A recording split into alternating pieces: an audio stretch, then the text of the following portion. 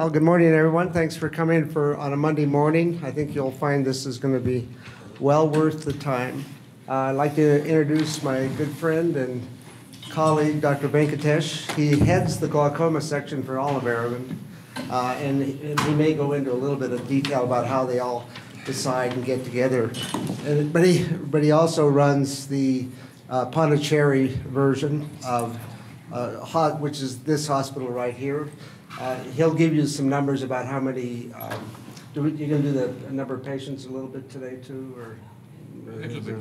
So what we think of as giving care is, and I think we do a good job of it too. But when you talk about teams that are changing the world, it's really hard to beat the Aravind centers.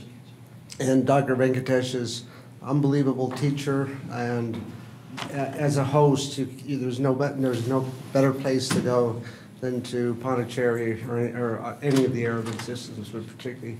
And I've loved to watch his surgery and learn from his skill at multiple different types of complex cataracts, complex glaucoma cases. And fortunately, we're in the process of working out some projects that we're going to do, because we really want to be their true partners in terms of an academic setup and actually helpful. And so I think you'll be fascinated to see. I hope you mentioned something about the Google thing, maybe a little bit about that, which is just a fascinating part of what the capability of a center like this is. And also, for those that don't know, Dr. Sham here is from Nepal, Tilganga, and he's part of the glaucoma unit there, and he will be spending 3 weeks with us, and we get to keep Venki for about 2 more days. So learn everything you guys can. Thank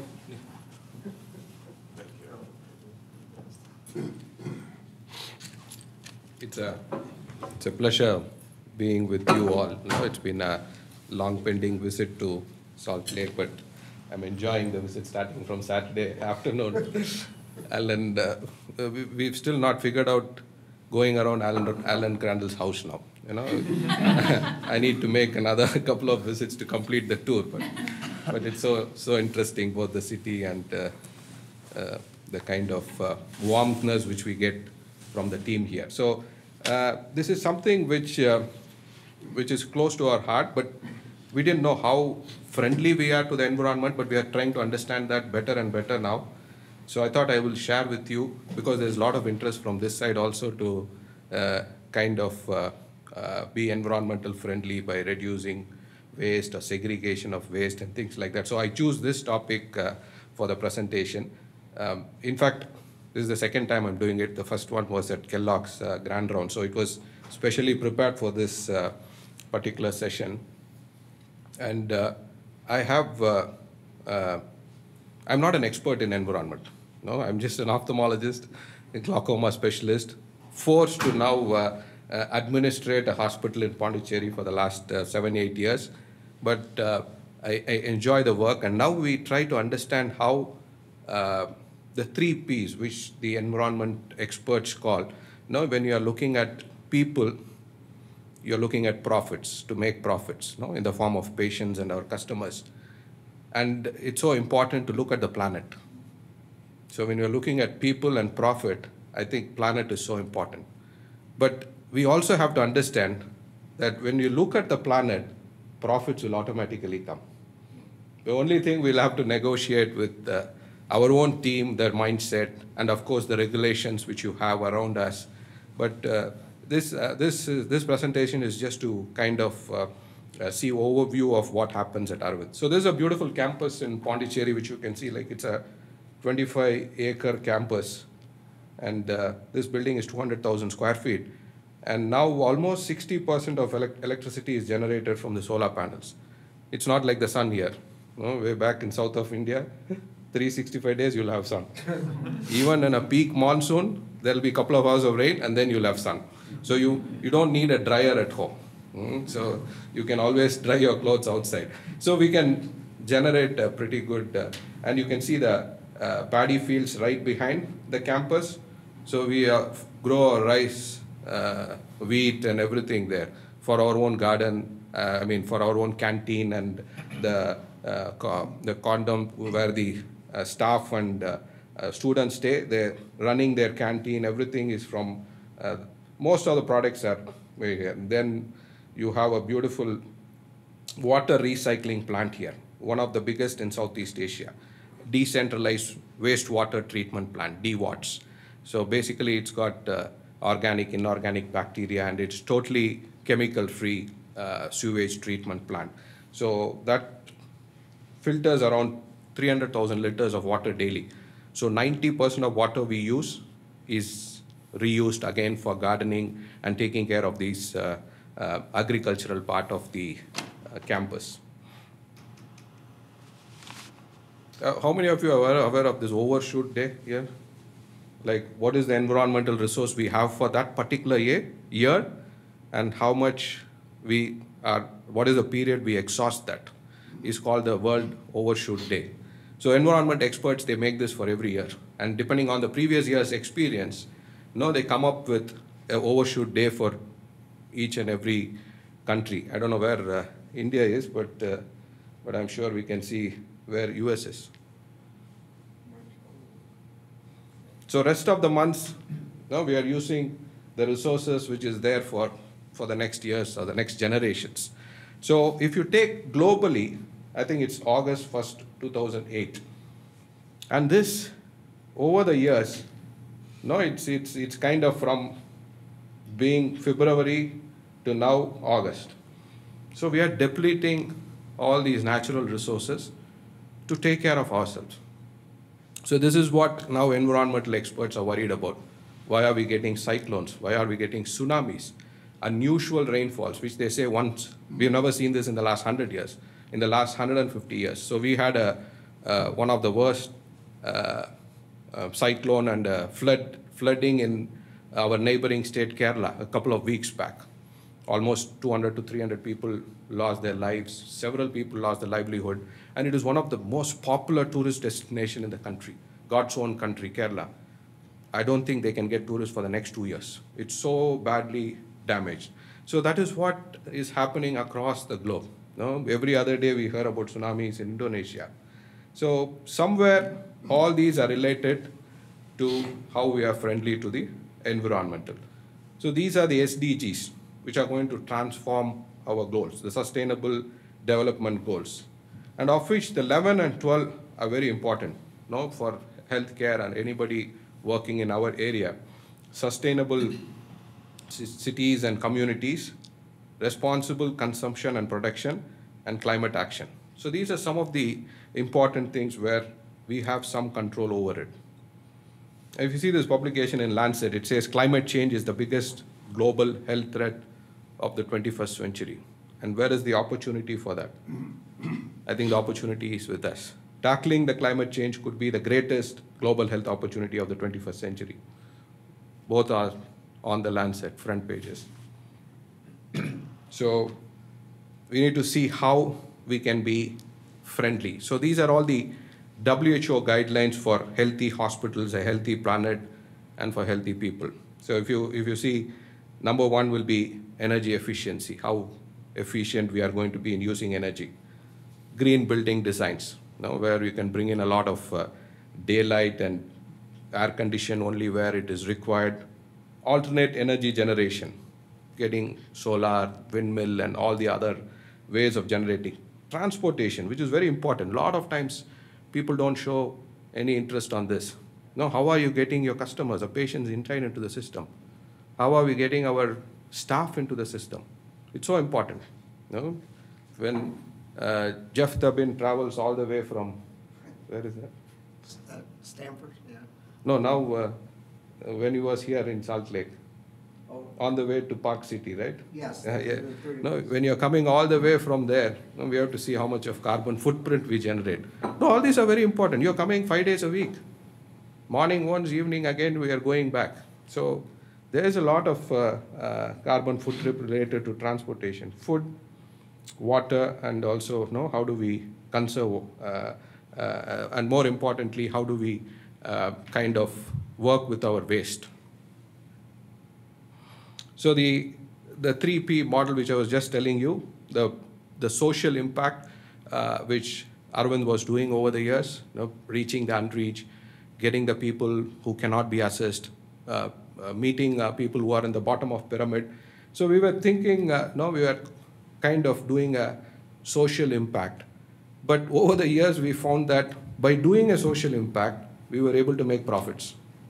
With our 30 to 40% paying patients, we were able to sustain 50 to 60% of totally free or steeply subsidized charges for another group of patients who can't afford services. And we were reaching them.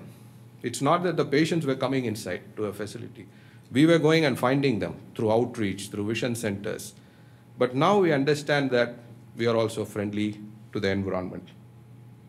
So that is where I think sustainable care delivery comes into place. This is just to show you an article which was published in 2013 in Journal of Eye, where they calculated the carbon footprint of doing one phacoemulsification. And we have to extrapolate this to the number of phacoemulsifications we do across the globe. And it can change from developed world to the developing world.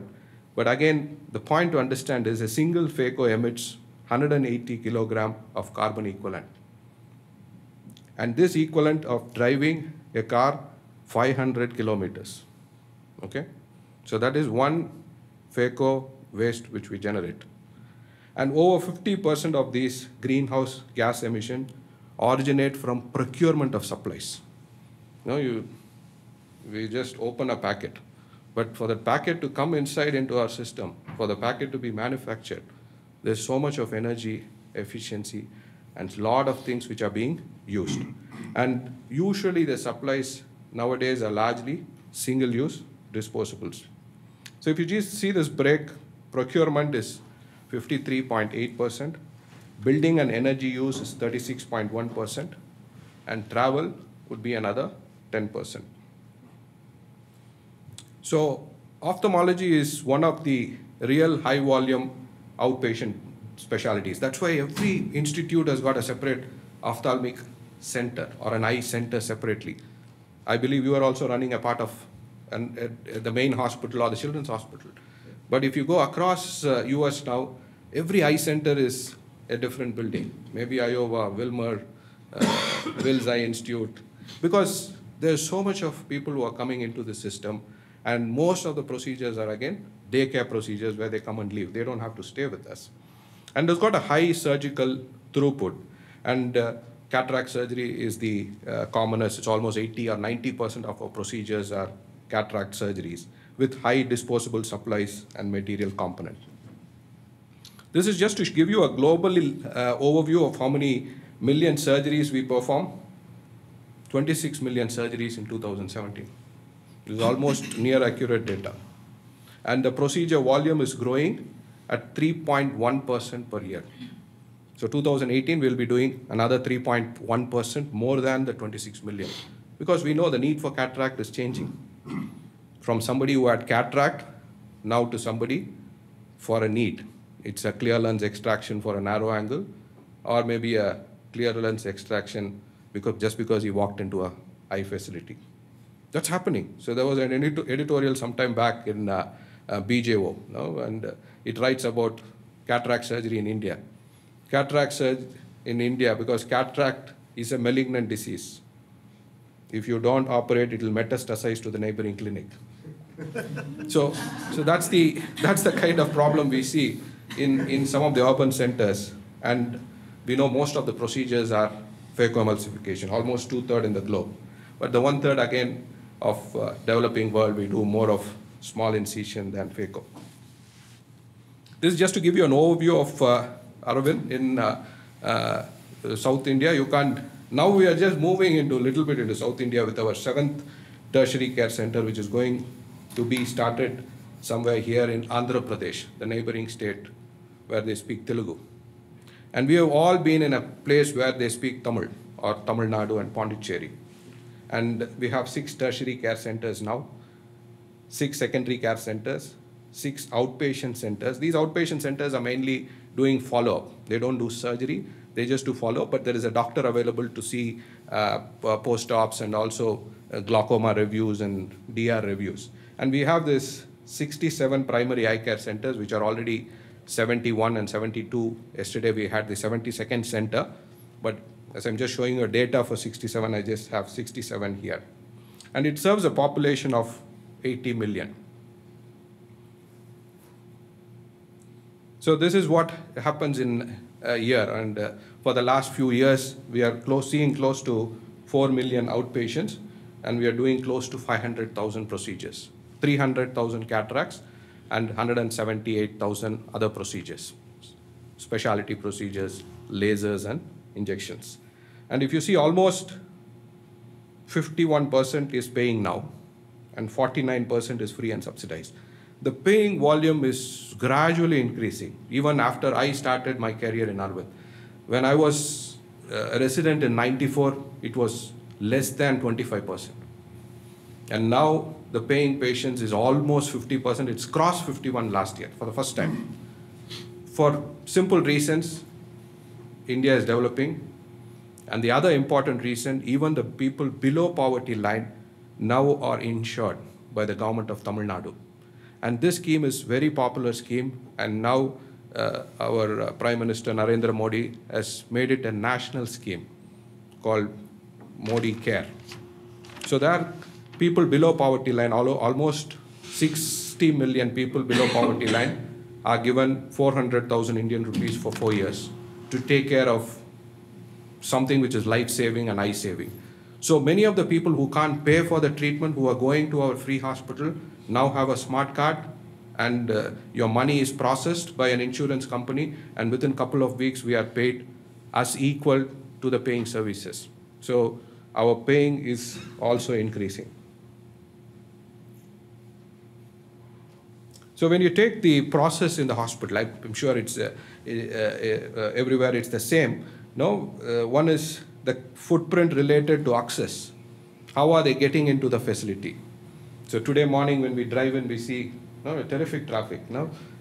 Saturday, Sunday, I didn't see anybody on the road. Today morning, it was every signal, Alan had to wait and said, 2 minutes, we'll be there. 2 minutes, we'll be there. So there is a way you have to access the care. And then there is a footprint related to diagnosis and advice. There's a footprint related to treatment. And more importantly, the footprint related to follow-up care, which is very important. Sometimes we can treat, but some of the chronic diseases need regular follow-ups. They have to come back 3 months, 6 months for visual fields or lasers or whatever be the care. So there is a significant footprint in follow-up care. And these are all important when we see transport of staff, visitors, patients, even the transport of suppliers. How are they getting the goods inside into the system? Procurement of goods and services. How are we using the energy? And more importantly, what are we doing with the waste? So when we take what happens at Aravind, so the one thing which we have tried always to reduce the carbon footprint in access is we made the access pretty long time. So the hospital is open from 7 a.m. to 6 p.m. So the registration starts at 7 a.m. and closes at 5:30 p.m. So even if we have to close the clinic by 6:37, we still do a basic examination and give them a follow-up. And for any general problems, it's a non-appointment system. Somebody walks in and wants a primary care, like in the form of they want glasses, or they have a foreign body, or they have a red eye. It's usually non-appointment system. Only review or any procedures would be appointment system. And they come back for a follow-up for a visual fields or a OCT, or they come back for a incision and curettage or a laser procedure, then it's appointment. Otherwise, it's usually a non-appointment system. And even if somebody fails an appointment, walks into it, we still see. It's like getting into the class after 7. What is the point in saying, I can't see you? You have missed the appointment. He has to again travel back home, and he has to travel again for another appointment day. So let's see him. So that's how our system works. And we do all care, primary, secondary, and tertiary care. So this is just to show you the flow of patients in the system. From the patients are registered, and at every step they are escorted to the next step. The next step would be auto refraction, and then an optometrist would do a regular manual refraction. then their intraocular pressure is checked. This is a kind of opportunistic screening where most of the patients above the age of 40, we do blood pressure and also make sure we assess their blood sugar. And then the preliminary examination is done, and dilatation and all the procedures, rest of it is done before the final. And then the patients are escorted to either pharmacy, optical, or if they need surgery, to the patient educators or counselors, or if they need some specialty care, they are escorted to the specialty clinic. So we try to do this all in 2 hours time in the non-appointment. So we have a system to track when the patient has registered, entered into a clinic, and from that point we make sure that all the tests, whatever you see here, is completed in 2 hours. See, that's the commitment we want to give for anybody who walks into the system. And how do we know the load? We know the load from our previous 5 years experience. So we have an AI in place, or we have a diary which our patient educators prepare every year, where for today, so today is a pre-festival day in Pondicherry and Tamil Nadu. Diwali, the previous day. Tomorrow is Diwali, which is Tuesday morning. So we know the expected outpatients is going to be 300 or 400, not the 1,200 which we normally get. So we have a plan for that for the whole year. So we know when the holidays are, like your Thanksgiving, Christmas, when we have quarterly and half-yearly holidays or annual holidays in summer, between April and May, we have the maximum load of patients. So we know across that week what is our expected outpatient and expected cataract surgery, but not other specialties, at least expected cataract. So this allows us to kind of plan ourselves the previous day or for the whole week. We advise doctors not to take leave on that week, or unless it's an emergency, and we request all the team to be available, even the non-clinical team, to support the clinical team, in helping in registration, on escorting and things like that. So several things like that happen, basically again, to meet that volume wherever it is needed. So one person does one task, and there is an effective utilization of the equipments, either be a Humphrey field analyzer or a OCT or a laser machine. It will be optimally used. Like for example, there are 2 Humphrey field analyzers in glaucoma clinic in Pondicherry, 4 in Madurai, and more depending on the volume. But each machine will be optimally utilized. They'll be noted down what time they started a patient, what time they finished, and then the next time when they started. So roughly they normally do 15 visual fields to 20 visual fields with 1 machine in a day. The same for 2 machines. Same way, any equipment, we know exactly how many patients they would normally use. And if it is less, probably the reason is there were not appointments, or the OP was significantly less on those days. So when we talk again about access, so we did a lot of outreach over the years where the people had to come to a kind of a campsite. So where our team goes and sets up a clinic, and then the patients come to the campsite and they are examined. So this camp happens once in 3 months, once in 6 months, in some places even once in a year.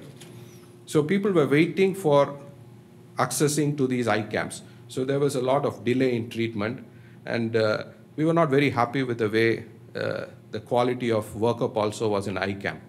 There are a lot of reasons: the crowd in the camp, the limited time to do examination, unavailability of technology to examine the patient. So we started vision centers. I'll just show you what a vision center does.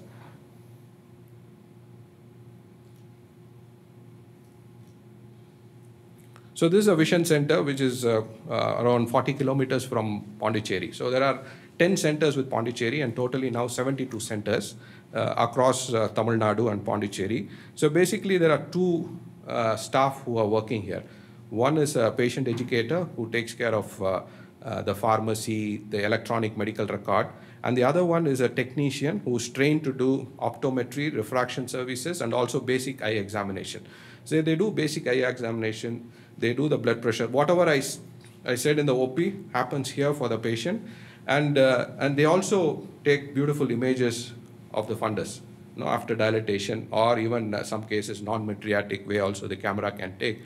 And then every patient has got a personal consultation with a physician who is usually a third-year resident in the base hospital.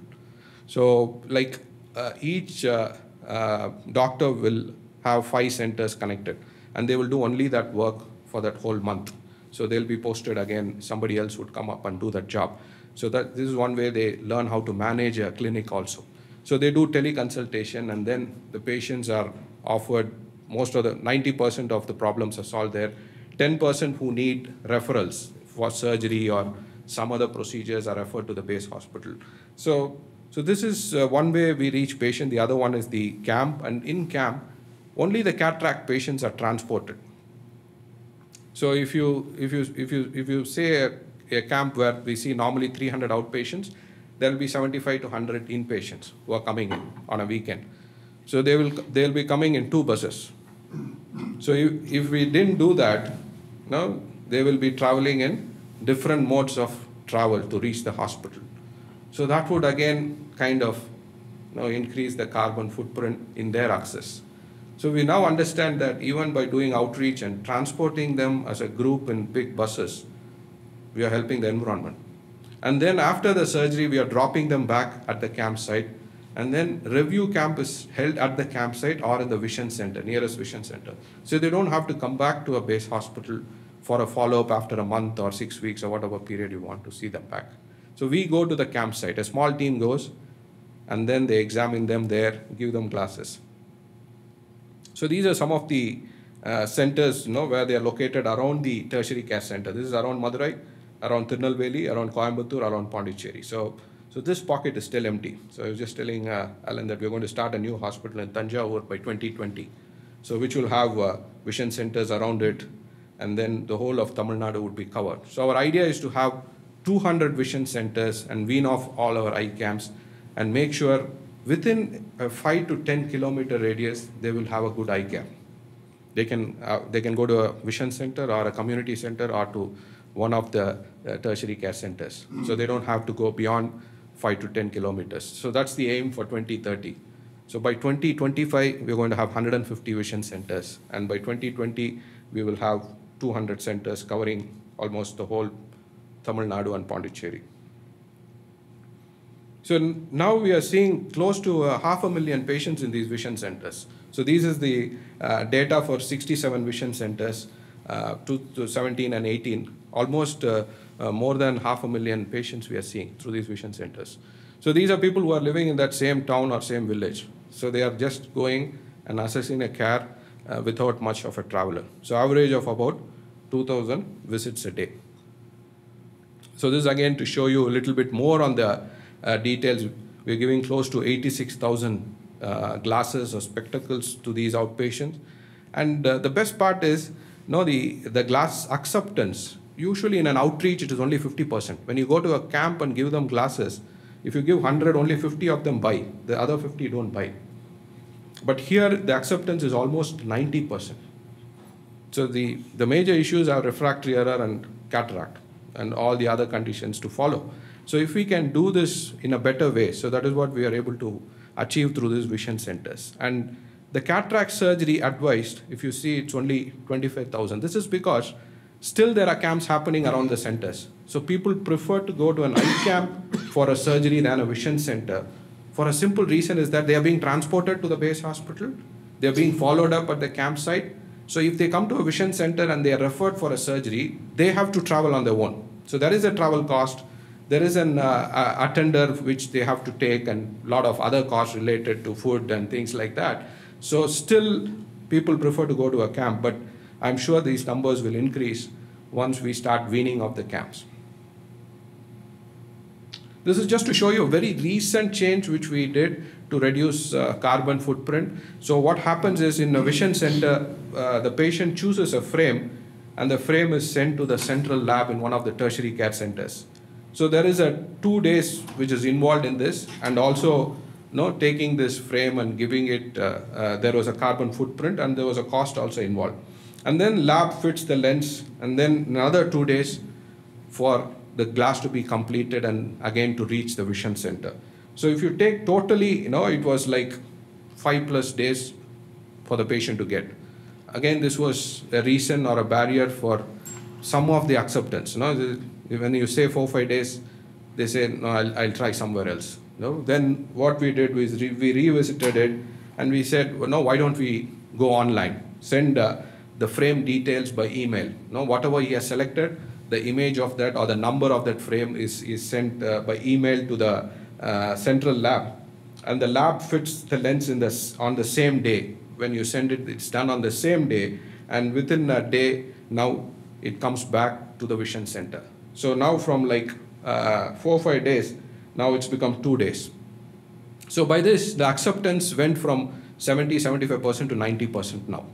So there are things which we constantly revisit and make changes which are patient friendly, and now we understand that it is environmental friendly also. So I think that is where we are making more profits again. So the acceptance, when it goes from 75 to 90%, your profits also go up.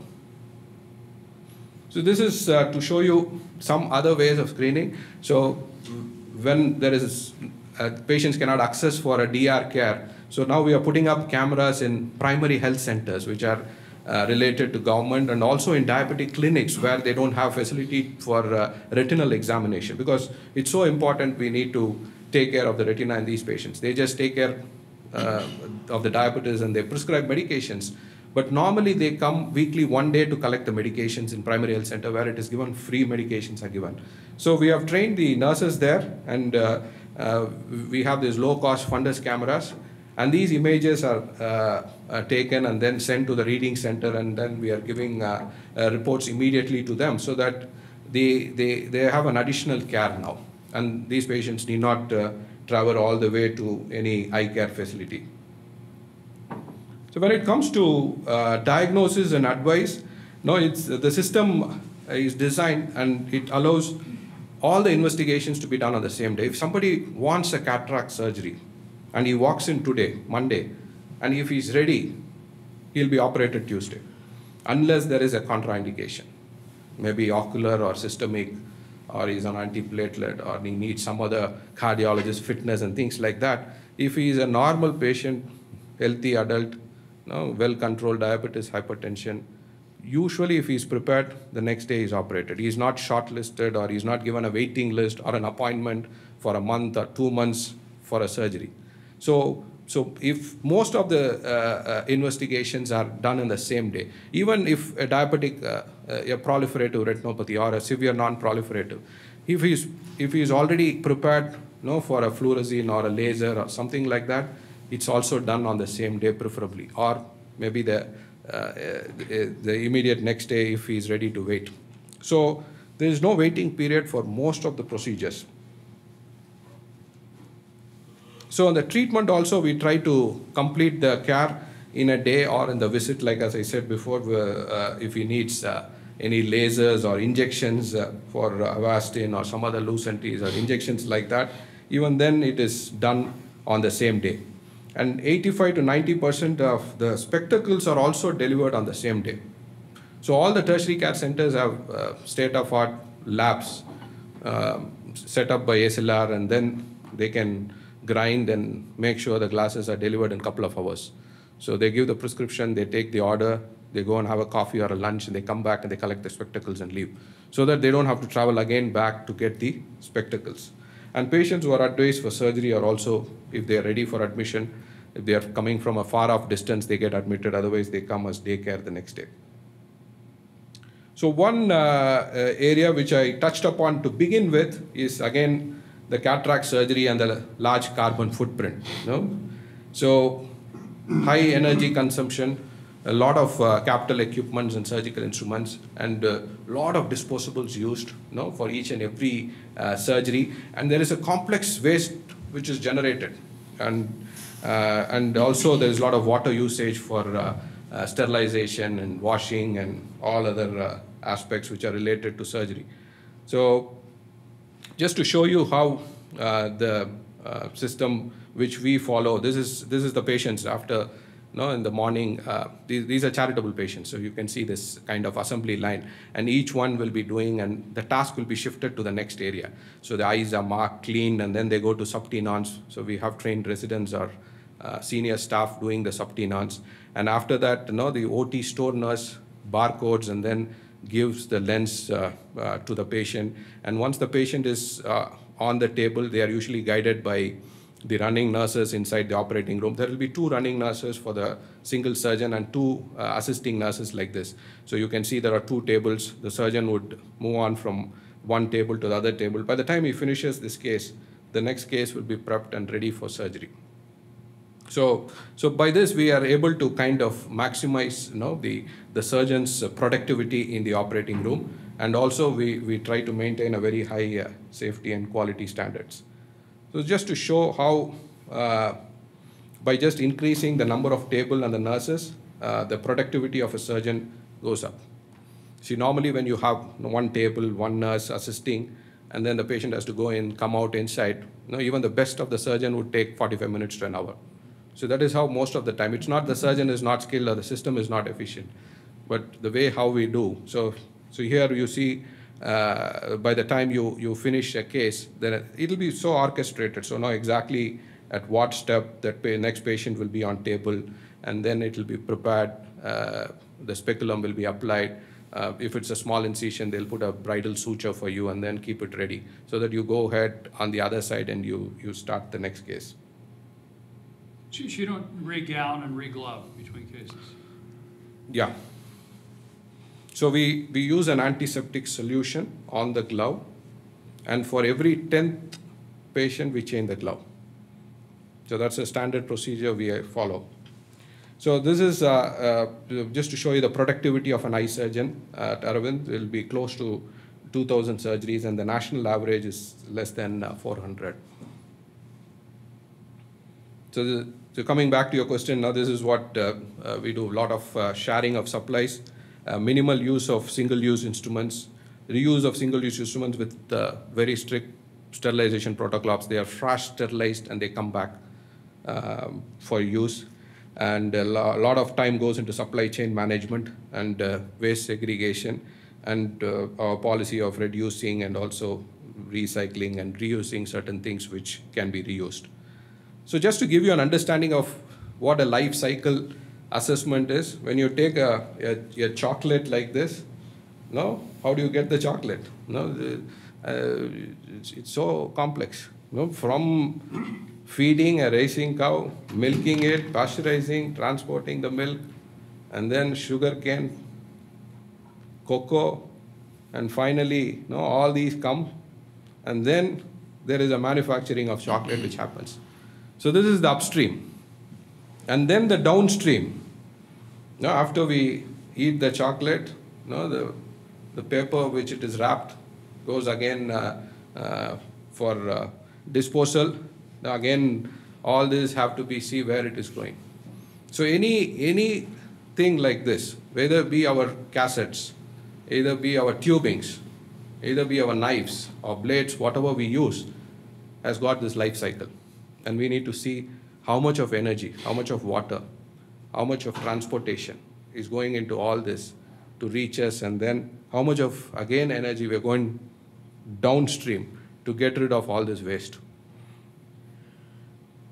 So that's more about the inputs and the outputs which we see. So just to show you what happens in our system, the surgery dress and gowns, at the end of the session, they go for washing, drying, and then CSSD. The trays and pans at the end of the session, again, they go for full cycle. In between, they are all flashed. The surgical instruments are all flashed. And the end of the day, they go for the central sterilization, which is full cycle. Surgical gloves disposed after 8 to 10 cases. And in between, we use an antiseptic made by Orolab, which is chlorhexidine gluconate. So you apply that, and then you do the surgeries. And at the end of 10 cases, it goes to biomedical waste. IV syringes, end of every case, to biomedical waste. And same way, any sharps, needles, and blades, end of every case, it goes for a puncture-proof container, biomedical waste. And cotton swab, gauze, whatever used for that particular case, goes to, again, biomedical waste. And the plastic drapes, packing materials are disposed. And then they go for recycle, and they are also sold. And we make a significant money by reselling many of these plastic drapes and packing materials. And medicine and consumable containers, again, are disposed. I think this video ran actually, but this is just to show you what happens in the morning. So how meticulously plastic and paper is separated at source, which is very important. So all these are knives and blades, when they come with a cover. So that's what she's doing. She's collecting all that and then separating the paper. The knives are already removed and it's on the table. So what they do is, if I'm going to do 20 FECOs, they will take 20 knives and keep it ready in the morning. So these are all the boxes where the knives, your cartridges and all that are stored. And that at the end of the day, they'll go into that container. So it makes the job very simple for them in segregation of waste at source, which is very, very important. So this is just to show you this is in kgs actually, the weight of the disposables which we are collecting. These are the resaleable waste. So the paper waste, the polythene, the containers which we use, big glass bottles, lens covers, plastic paper, cardboards which come in packing material. So they all go for sale to the scrap vendor. So we're generating money from this waste because it is properly segregated at source. Initially, when we are not segregating it properly, we are not able to do this. Or somebody was segregating in a different place, which can again be a safety hazard. So now we made it a mandatory for the last many years. We are doing a segregation at source so that at the end of the day, you have something like this and it can be very optimally sold to the scrap vendors. This is something which you are familiar of. There's a picture taken in Kellogg, but still I think it's the same here, right? At one FECO case at US, and this is 100 plus FECO cases at Aravind. This is the end of the day. So this image was also, we published this work some time back on the carbon footprint of an average single FECO at Aravind and in UK. So this is the UK study, which is showing you 120 plus carbon equivalents. And in Aravind, it's like running 25 kilometers. Do you want to run 500 kilometers or 25 kilometers? We need to revisit a lot of things for that. So lower the amount of waste produced, we're trying to reduce, and this is what we published in this work on cataract surgery and environmental sustainability. It was a very good work done by Casey Thale. She was a Fulbright fellow, and I met her in one of the RO meetings at Fort Lauderdale, and she said she's working on hysterectomy surgeries. I said, you're an environmental engineer, what are you doing with hysterectomy? She said, my area is waste management. I see the amount of waste we generate. I said, cataract surgery is the maximum done across the world. Why don't we work on that? And that's how this work started, and she came and spent 6 months with us in Pondicherry. And this work was widely covered in US media also. In many of the US media saying how much of waste is generated for one FECO surgery. And I would say, we carefully reuse a lot of things, like Prof was asking about the glove. We have several publications to reinstate the statement that nowhere it has affected or compromised the safety or the infection or related tasks or things related to cataract surgery. This is one of the big series we published again from Pondicherry, looking at a year performance, 42,000 surgeries, and endophthalmitis rate was 0.07. And after starting to use the intracameral moxifloxacin in the last 3 years, it has come down to 0.02 now from 0.07, which is like 1 in 20,000. So there's a significant reduction in endophthalmitis even by reusing many of these things and disposing it at the end of the day. So recycle, as I said, we are sending it to the scrap for recycling because of very effective segregation of waste. And this is very important. We were briefly touching yesterday also on this about repairing or the instrument maintenance. How when many of you travel to Africa, you see a lot of beautiful equipments just lying in a corner. Beautiful microscopes, machines, phaco machines or laser machines. Just because one IC is gone or the bulb is not available. So we have a very important department called instrument maintenance department. There are very few biomedical engineers, but a lot of technicians trained to repair ophthalmic equipments. So they are there in all the tertiary care hospitals, and what they do is they do a lot of preventive maintenance. So every Sunday they go around oiling the slit lamps, making sure the joystick works perfectly, making sure the dust is cleaned on the mirror, so that you don't have breakdown maintenance. So what happens is once there is a breakdown, your efficiency goes down. You're wasting a lot of time on that. So there is a lot of carbon footprint in getting somebody from Topcon or Zeiss or Alcon to come and fix it. But if you can do preventive maintenance in regular intervals, I'm sure the people are ready to teach, but they will not teach unless we ask them, because they are not interested. They are ready to change a part, but we'll have to make sure that it doesn't go. So some of our slit lamps, the first slit lamp we are changing is after 15 years in Pondicherry, the Topcon SL1E. We are not in fact condemning, so we are trying to remove some parts and use it in some other slit lamps. But this is the first time we have purchased 4 slit lamps after 15 years in Pondicherry to replace 4 worn out slit lamps. And all the Zeiss microscopes are still doing well. The ones we got to begin with are still doing well. Same way the phaco machines, but phaco machines now, because the technology is changing, they are replacing it. So they are removing it and then they are replacing it. But a lot of other things has got a pretty long life at Aravind, because we do a very good instrument maintenance. And we train a lot of people in this instrument maintenance from across the globe. And finally, this is the 5th R I like, is to rethink. So this is a box where our ROView lens comes. So this box is used in the coffee shop to take coffee cups. So if you want to take multiple coffee cups, so they use this. It's like a stand to hold that. So after that only it is disposed again to plastic, and then it goes for resale. So you need to rethink a lot of things. How many of you get what this is? Any idea what this is? A light bulb? Yes. It's the light bulbs from your Zeiss microscopes or whatever microscopes. So the light bulbs become beautiful flower vases. Okay, so housekeeping department hunt for all these things, and they make sure before you dispose it, you throw it, they'll take a look and they'll say, okay, I can use this safely, then they use it, otherwise then it goes for disposal. The same way, even some of the forceps, when they become blunt, they are used in the OPD to pick up the wiper or cotton and things like that. They're just not thrown away, because you can't hold your conjunctiva, it doesn't mean that forceps is being condemned. So there's got another role for it to play. So you reuse and rethink about it till the end of the life cycle. So we also promote like this, to reduce the resources, lot of follow-up in vision centers. This is one thing which we did again very recently in Pondicherry. For the last 5 months we have been doing it, and this is a 3-month data, where we never thought about doing this for a lot of time, in the meaning, because we were doing daycare and the patients were coming back to the base hospital. And one of the patient asked me, doctor, can I see in this vision center? I said, why? Because I live in that same building. I have rented the property for the vision center.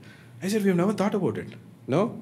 The nearest vision centers, even they have daycare procedures, the people are coming back to the base hospital for review. And that started this new system of finding out the nearest vision center. So when you enter a town or a village, it will say that this center is much closer than coming to a base hospital.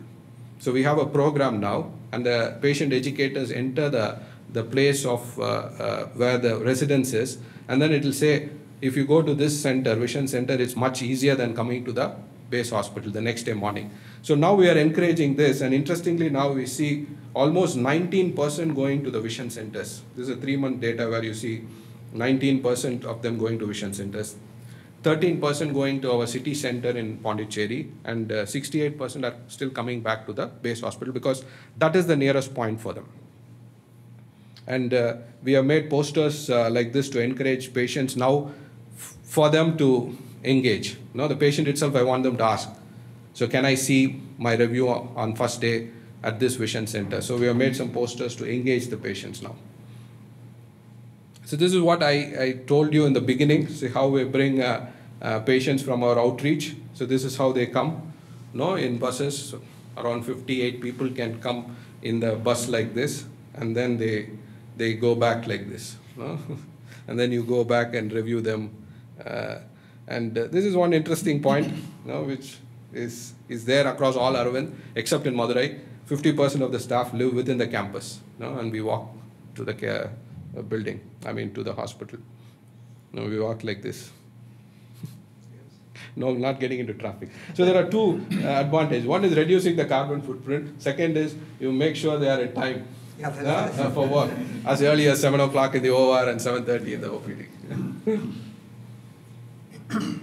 So I started this with some of the other aspects which we do towards environment, and this we have been doing for quite some time, especially the DWATS plant which we have for wastewater treatment, the solar plant which we have installed in all the Aravinds in the last 5 years now. Pondicherry got this 3 years back. The garden and vegetation, which fortunately for Pondicherry, I'm not saying that it happens everywhere in Aravind, but fortunately because we have a beautiful land, and this land was agricultural land. We are still doing agriculture there, with the balanced land which is available behind the campus, which you see.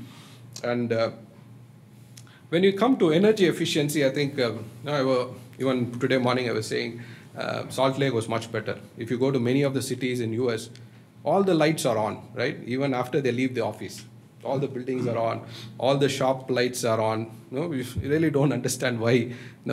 Is it for safety, or is it for showing how your office is beautiful in the night? No, even sometimes, in Ann Arbor, my wife was trying to do shopping, and then she went into a art gallery. She was seeing a lot of things. Then we went for dinner.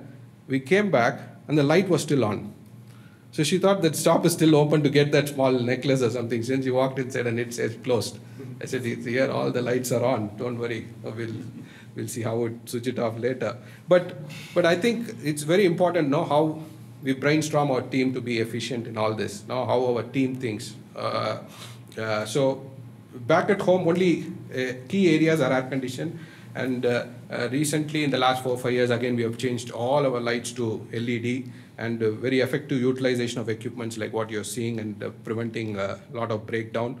And even educating our staff and patients about electricity and usage of electricity, how they can minimize it, effective instrument and electricity maintenance, and also installation of clean energy like solar. So we're looking at energy efficiency. So this is the plant, which gives you a daily calculation of how much of savings. So since we did this, as of 30th June 2018, the financial savings is 6.2 lakhs. This is just 6 months for me. In 2018, so I'm saving 6 lakh Indian rupees on electricity by having the solar, because almost 50 to 60% of the energy which is we use is coming from our solar plant. So that is where you can make profits also. And regarding food, we have these beautiful gardens where we do everything, but also we try to educate our staff, our nurses, even our patients.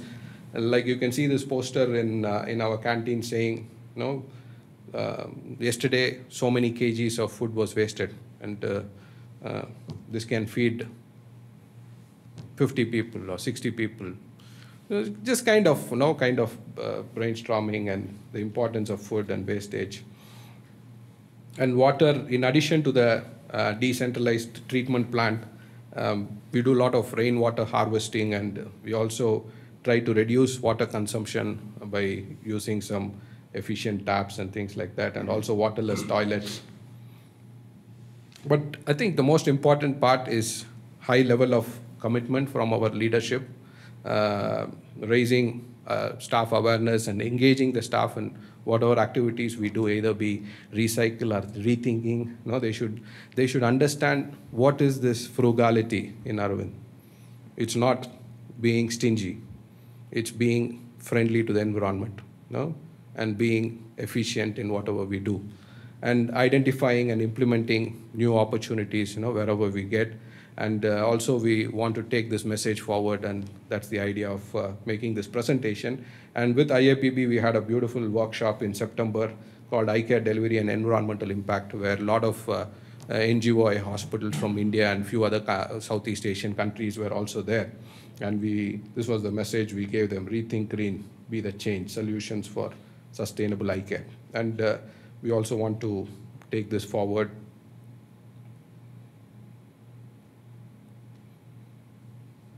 So it's a systems issue, right? So that's what we see daily in the operating rooms here: electricity, capital goods, disposable, single-use materials. For ophthalmic surgery, there are so many drapes covering the whole body, and every staff has to change their dress and come back.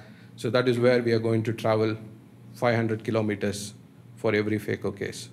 So if we can even reduce 50 kilometers in that, or Jeff, even if you reduce 50 kilometers, I'm still, it's possible with all your regulations and reimbursement processes.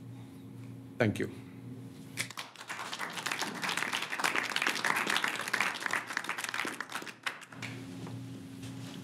Question? Yeah.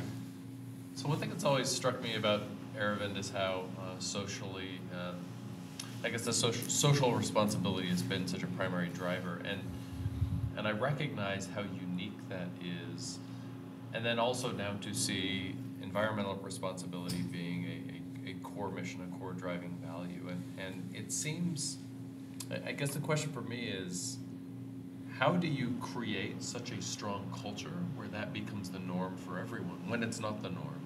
And how do you maintain that? That's a good question, but a very tricky and a difficult question. But the simple answer is, anybody at Aravind is trained at Aravind. So that's one thing which really helps us to take this culture and value along. Either be frugality, or there are 7 pillars. I'll talk to you about that later, for the Aravind culture to stay stronger and continue the legacy. The thing is, when I come into Aravind, I didn't come from Shankar Nethralaya or LV Prasad or some from Medical College in Bombay. So I joined as a resident, then I was groomed there, and now I'm at a certain position. Same way, MLOP comes from school, she does the training, and then she continues. Same way, our fellows from different colleges, they have to do a fellowship at Aravind. And at the end of 2 years, you decide whether you are suitable for this organization, you want to continue or not. Or else you leave the organization after your training. I'm happy, you did a good residency, you completed your exams, okay, I'll give you a certificate and you can leave. There are somebody who I think will be groomed into this organization, then I open up an option for him to be a consultant and continue. So it happens on either side. So that's the positive which we have. So everybody comes trained. See, that is where we are able to bring efficiency in any procedures we do also. Everybody will do the same way. If it is small incision, everybody will do with the Simcoe, with the Rexis, with the same Indo-German or Khosla or whatever. But whereas if you see other systems, everyone will say, I want this instrument, I want this knife, I want this keratome. It doesn't happen there. So. Yeah. That question is part of the general problem of how you effect disruptive innovations as opposed to sustaining innovations. This is a disruptive innovation, and exactly. It takes a break from ordinary activities. This was wonderful. Thank you so much for this comprehensive view. I have 2 questions. The first is just rhetorical. So the first question is, will you run to be president of India? And the second question, because it sounds to me like you could do an awfully good job for that country. The second question has to do with waste, which I want to discuss with you after the meeting. Because the waste is one of the ways you protect the planet. And I'm wondering if you think we can really protect the planet, or this is just a stopgap measure until we destroy the planet. And with regard to waste, I'd like to just mention that you have not talked about waste associated with medical decision-making. And the Institute of Medicine estimates in the United States, and it appears to be true also in Canada, that somewhere between 1/3 and perhaps a little more than 1/2 of medical care we deliver is either unnecessary or ineffective. So maybe we could talk about that after. But this was just a wonderful overview. Thank you. Thank you. And you should mention in terms of that the Google capabilities now. Google has, I don't know if you have that slide up, but they can take a photograph. You see, do you know about this, Randy? I don't know if you know about this. You mentioned it to me earlier.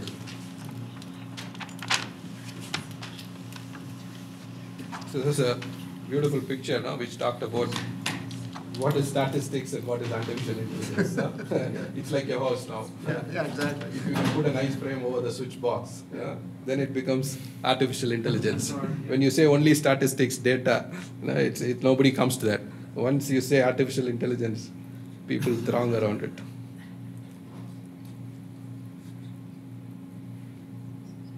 So while you're getting that, I just want to give a little different take on the future. I'm not a pessimist, I'm an optimist. And I think that what we're going to find is that a lot of the things we're concerned about now are going to transition surprisingly naturally. I mean, once the break point comes, and we have the battery storage, of which there's already technology out there that can do it, in which our cost per kilowatt hour storage, per kilogram is dramatically less than what it is now. And there's already technology to cut that down to 1/5 of what it is today. And it's just simply much less expensive. I think things can naturally transition, just like the Malthusian risk in regards to the number of new people on the earth, which had been proposed, has dropped dramatically, mainly because once people get a little better education in which things move along, the birth rate starts dropping dramatically. And there are large areas of the world where, frankly, their biggest concern is that they're not producing enough babies, and particularly in the Western world, and their populations are going to start dropping dramatically. The one exception so far has been Africa in that, which continues to not follow that general model. But India has dropped dramatically in birth rate. Asia has dropped dramatically. So these things tend to come along. And one thing to think about is that just think of yourself as a health officer in New York City in 1895. So what was your single overwhelming concern in 1895? Infection, public health. No, I'm talking about trying to deal with these kind of issues. It was horse manure. Horse manure was an overwhelming problem. The city was growing. Everybody had to have a set of horses. And the amount of horse manure was filling in about 10 city blocks about 50 feet high. And it was a horrible health issue. 1895, you knew about infectious diseases, the rats and the rest. They were talking about how this is impossible and the rest. And yet, even though it's created its own problems, the rapid uptake of internal combustion engines has completely eliminated that problem in 20 minutes. So I just want to lay out there. I think that you're going to be surprised at how fast a lot of things changes. There's already now ceramic tiles that also function as that have a thin coat could be put on them, and already are solar collectors and solar panels. There's things on the outside. I mean, that could become made standard in a relatively short period of time. I think that the transition will be breathtakingly rapid, and we will see, and I think you will see the day. I may not live to see the day because I'm an old fart, but you younger people, I think you'll see the day in which the idea that you're burning hydrocarbon to produce energy will seem incredibly savage and old. You can't imagine, that was something that was done. So a lot needs to change, and we could help it by what we do, but I just want people to know that personally, I think these transitions can happen relatively rapidly. The biggest thing that holds us back now, and we can already do a lot in regards to the latest in solar, is our storage capacity. And you can already get a lithium battery that increases its overall storage density. That's how much it can store per kilogram, 5-fold, but then you get rapid temperature changes, and those rapid temperature can cause fires. But there's new technology that can overcome that. It's already been proof tested in small areas. So I think this is the kinds of things we need to do. I will also point out for us in the United States and much of the Western world, it would require a profound regulatory change to get anywhere close to where you are. Yes. But I think you're showing that these things are possible without the marked increase in infectious diseases and others is what will be required. But it's not just ophthalmology.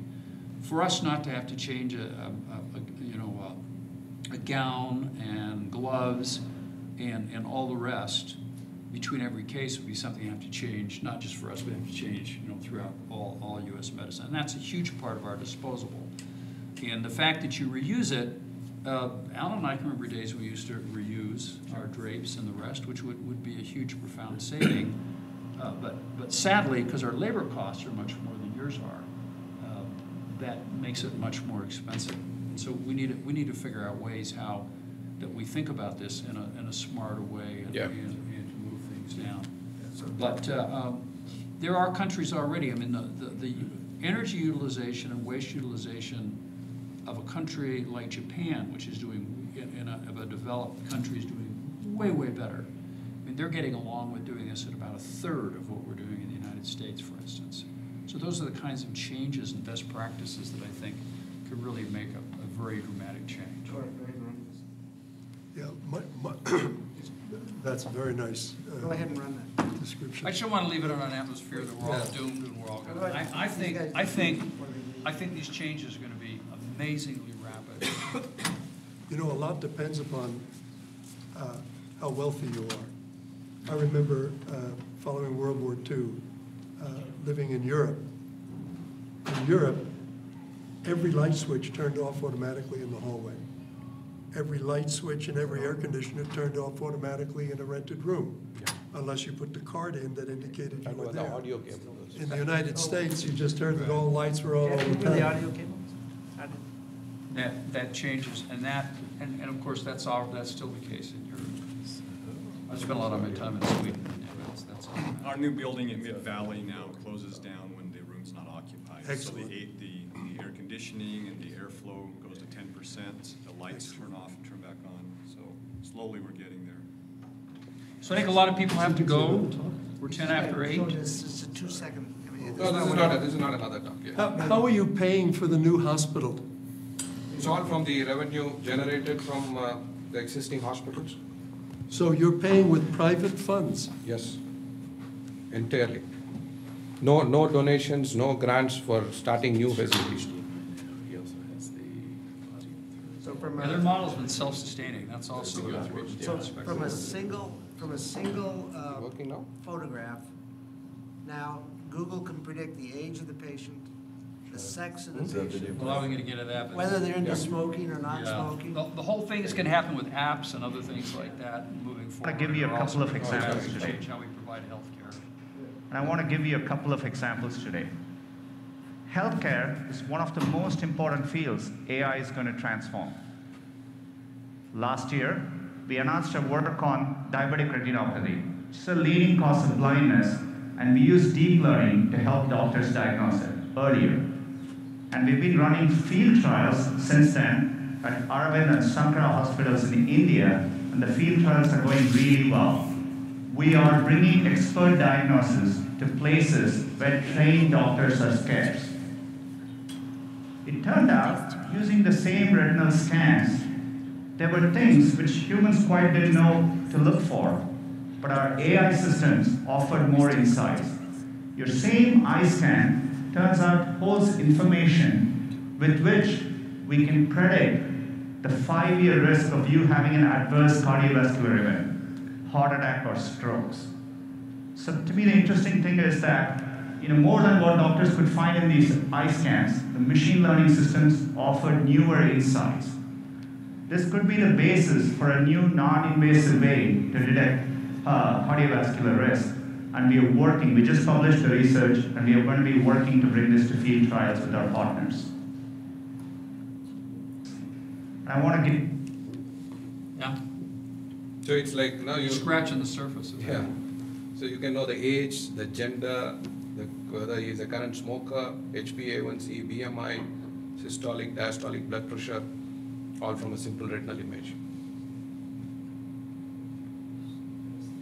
Thank you. Thank you.